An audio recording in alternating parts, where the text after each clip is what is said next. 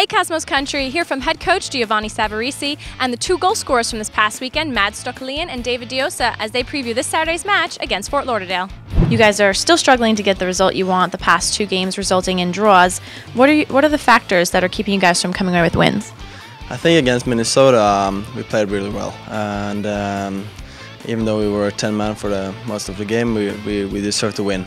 I think now against Indy 11 we need to be a little bit smarter. That's the problem. We have to stay focused for 95 minutes, and it's not enough 93 minutes. And they got a goal, and that's not good enough. I thought we did a lot of good things. We were able to score two great goals, and we had other opportunities. But I think it went down mostly to managing the game at the end and being able to get the result that we needed.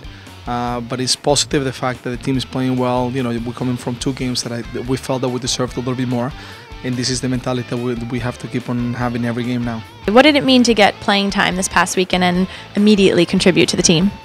It meant a lot. I mean, I've been working pretty hard, but it felt good, and it felt good to score my first professional goal, and it was a very special moment despite the score.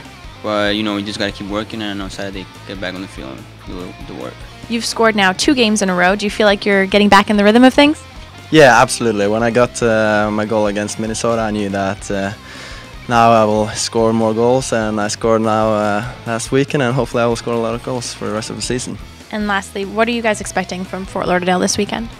Oh, it's a tough team to meet. We haven't played them at home yet, but we beat them in the spring season, and we tied now in the beginning of fall season. We know it's going to be tough. They have been good so far in the fall season, and I mean, we just have to play our game, and I think we're going to get 3 points now. It's the type of games that you call them that they are 6 points in value because you know, we need the 3 points for you, you know, but also we'll keep the Strikers away from us in the accumulated table. So for us, it's a fundamental game. We play them many times, so we understand the way they play. So for us, it's just being concentrated, trying to do the things that we do best. So come out this Saturday to watch the New York Cosmos take on Fort Lauderdale at Hofstra Stewart Stadium. See you there.